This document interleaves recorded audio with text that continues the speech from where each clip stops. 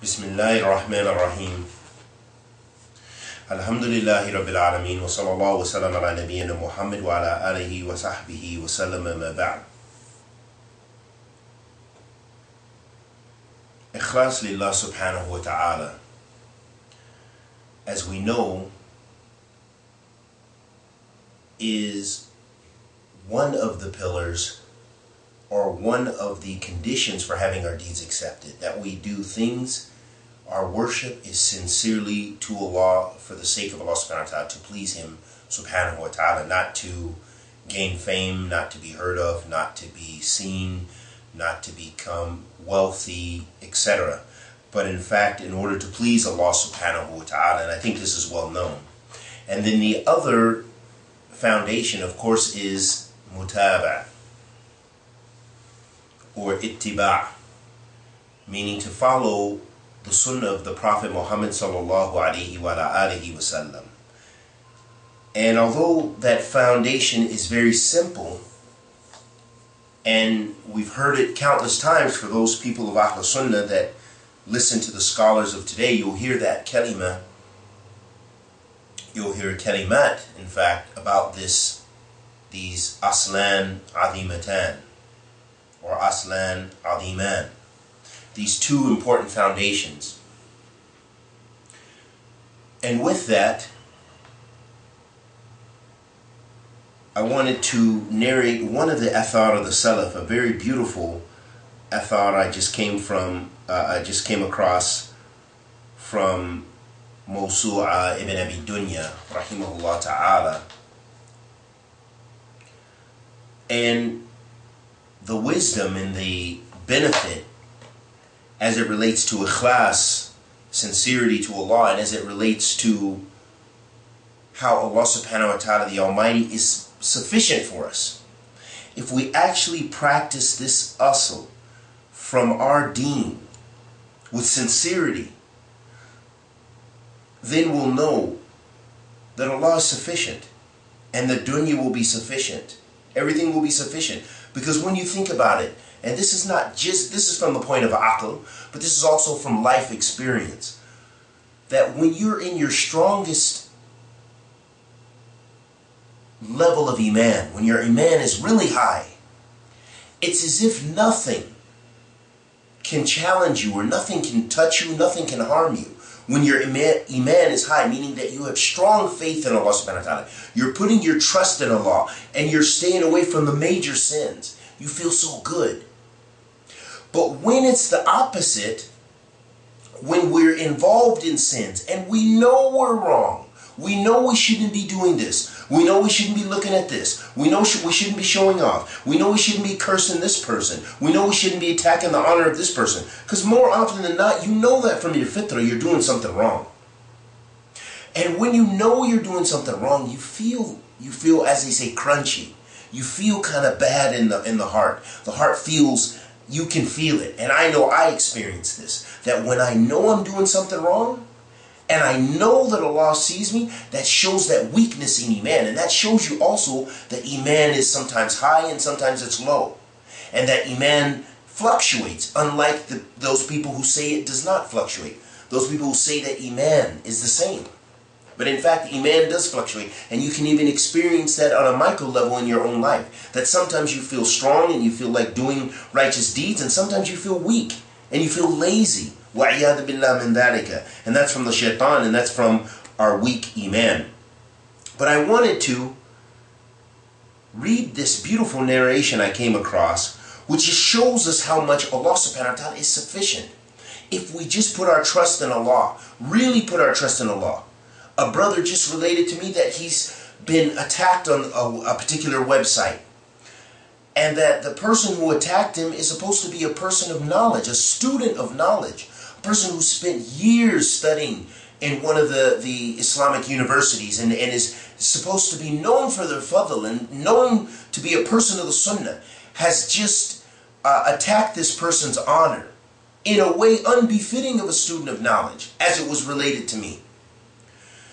This shows us the importance, and so I advised this particular individual who was being attacked, I said, hey, we will be attacked. You're going to be attacked. Someone's always going to not like you. That's just the way it is. But the more we put our trust in Allah, as the Prophet ﷺ said in authentic Hadeeth,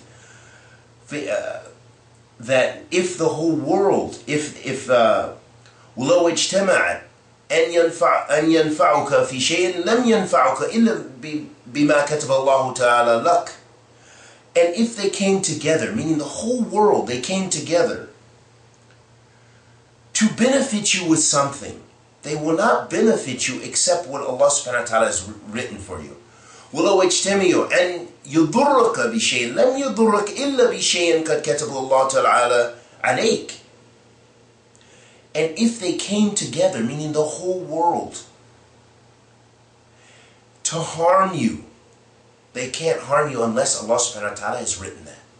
So that's the shahid that we have to realize, that no matter what happens to us in this dunya, that we should suffice ourselves with Allah subhanahu wa ta'ala and try to build our iman so that we actualize that and we realize that it's in our minds, it's in our hearts, it's on our limbs, that we're remembering that Allah subhanahu wa ta'ala is yakfina, is sufficient. Listen to this athar of the Salaf. And I love reading athar of the Salaf. We don't know if this athar is sahih or not. It doesn't, there's no sufficient tahqiq related to this, but we can gain immense benefit from the wisdom because it's sahih in its ma'na, in its meaning. Listen to this athar.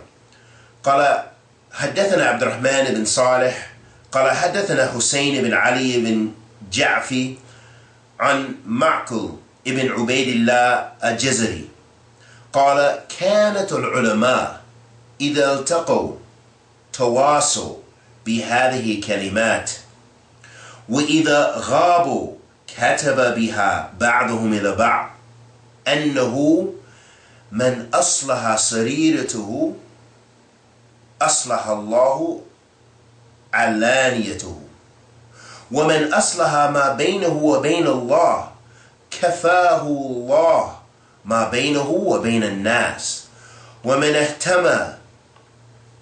اهتم بأمر آخرته كفاه الله أمر دنياه. In this beautiful narration that Ma'qul ibn Ubaidillah al-Jazari rahimahullah ta'ala said, he said that the scholars, kanat ulama, that the scholars, when they met one another, they used to advise one another with this advice, with this kalimat. And he said, and if they did not see one another, or they were far from one another, then they used to write this letter or this athar between them. They used to write it, send letters between them to advise them. And he said that it is this, that if a person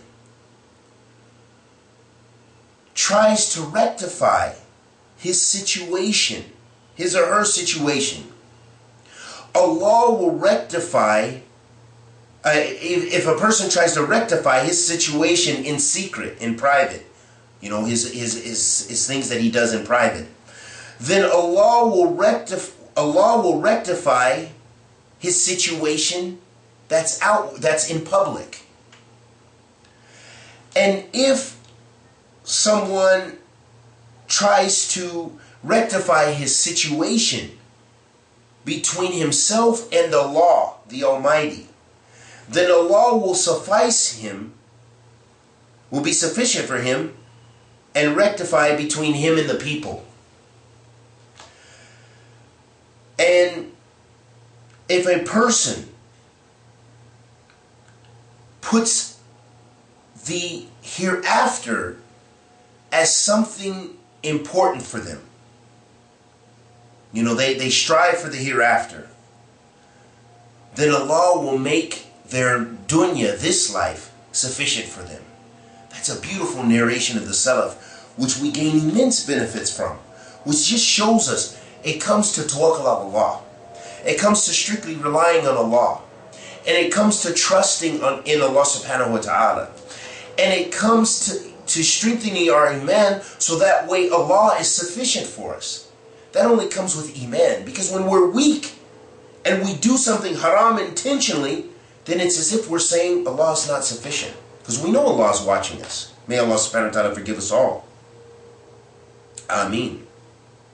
But when we try to rectify ourselves in private, what we do, we fear Allah in secret. And there's a hadith that also illustrate this for us. And we should go to the hadith first and foremost. But this is a beautiful athar of the Salaf, that it shows us that if we try to rectify our situation and come closer to Allah in secret, Allah will suffice for us, will be sufficient for us, and He will suffice us in our outward and how the people perceive us.